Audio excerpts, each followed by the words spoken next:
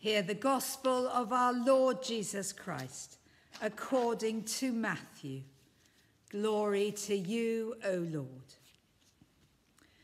In the time of King Herod, after Jesus was born in Bethlehem of Judea, wise men came from the east, asking, "Where is the child who's been born King of the Jews? For we observed his star at its rising and have come to pay him homage." When King Herod heard this, he was frightened, and all Jerusalem with him. And calling together all the chief priests and the scribes of the people, he inquired of them where the Messiah was to be born. They told him, "In Bethlehem of Judea, for so it has been written by the prophet. And you, Bethlehem, in the land of Judah, are by no means least among the rulers of Judah, for from you shall come a ruler who is to shepherd my people Israel." Then Herod secretly called for the wise men and learned from them the exact time when the star had appeared. Then he sent them to Bethlehem, saying, "Go and search diligently for the child. And when you found him, bring me word, so that I may also go and pay him homage." When they'd heard the king, they set out, and there, ahead of them, went the star that they had seen at its rising, until it stopped over the place where the child was. When they saw that the star had stopped, they were overwhelmed with joy. On entering the house, they saw the child with Mary, his mother, and they knelt down and paid him homage. Then, opening their treasure chests, they offered him gifts of gold, frankincense, and myrrh. And having been warned in a dream not to return to Herod, they left for their own country by another road. This is the gospel of the Lord. Praise to you, O Christ. May I speak and may you hear in the name of God, the Father, the Son, and the Holy Spirit. Amen. It's quite odd, isn't it, to be thinking about journeys at this time. For most of us, journeys are but a distant memory. Journeys that can be plagued by restrictions and difficulties. Those wise men's journey was completely the same. I've brought my 3 wise men from home here. There they are. Do you know, sometimes in churches, these wise men are put out right at the beginning of the Christmas season, but not by the crib. They're placed around the churches and then they're moved, and people have to try and see how far they've got. I love that idea of playing out a journey as the time goes by over Christmas and to Epiphany.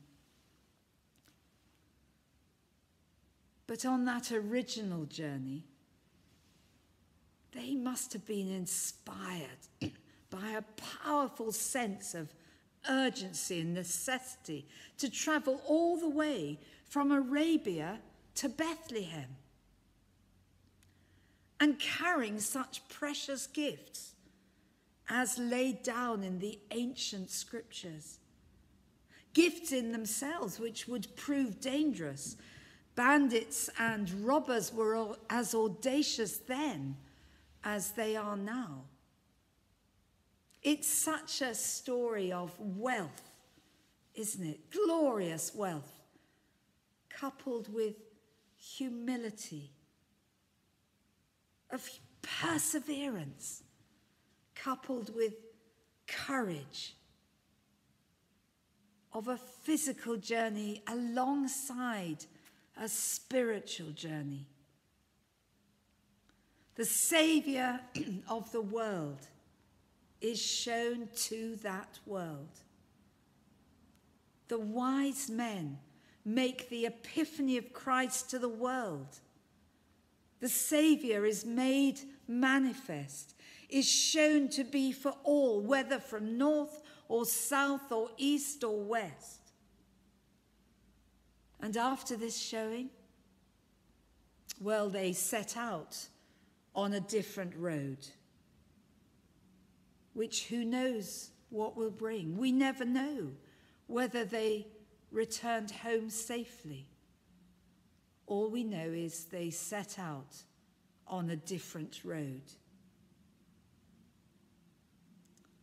Here's a question for all of us. What will we do after worship in church, or as you watch our online service? What will we do afterwards?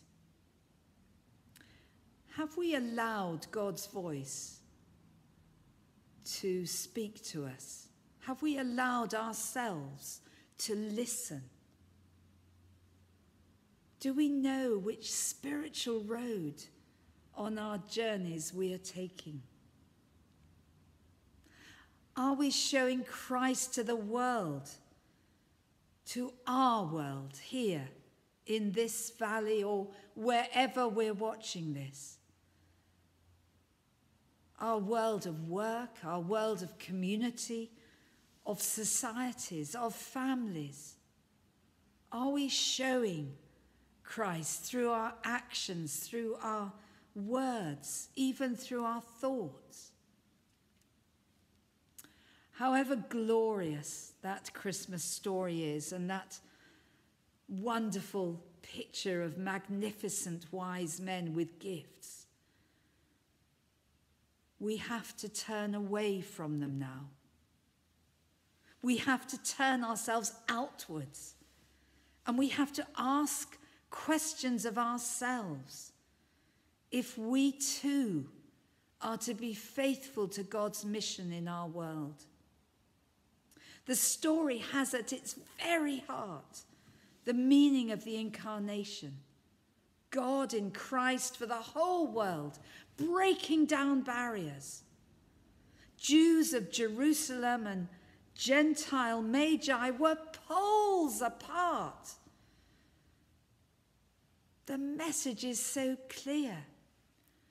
The gospel is God's mission to the whole world, all nations. And we now have to share that responsibility of receiving this miraculous gift. Now is the time for action. Action that God wills for us. The action that God will strengthen us for. And that action is ours if only we will listen this day. We have to live in this COVID-ridden world of ours, with its tears, its restrictions, its fears. But our faith should make a difference. How do we feel now after worshipping church or online? Is it a case of once done, it's done? Or do we feel changed? Do we get on with the rest of our day with a difference?